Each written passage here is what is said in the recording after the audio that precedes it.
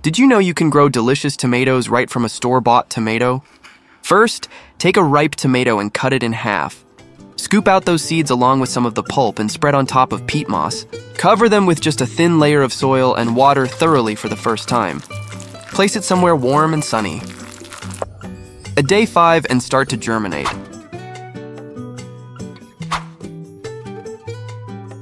When about 3 to 4 inches tall with 2 to 3 sets of true leaves, it's time to transplant them into bigger pots. Here, I'm using 3-gallon pots. For the fertilizing, I'm using fertigation. The details of the fertilizer can be found at the descriptions. Remember to constantly pinch or snip off these suckers when they're small. Day 62. Look at these beautiful first flower clusters.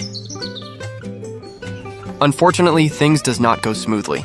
At this stage, you could see most of the plants already infected with tomato mosaic virus, with mosaic patterns on leaves and leaf distortions.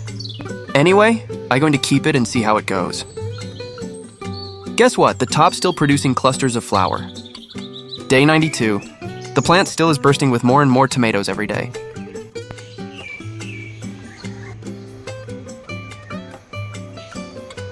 Day 120. Most of the tomatoes start to ripe and it's time to harvest.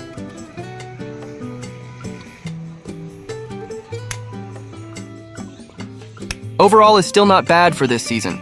But next time, I would prefer seeds from reliable source to make sure if free from virus. Give me a like and subscribe. See you in my next video.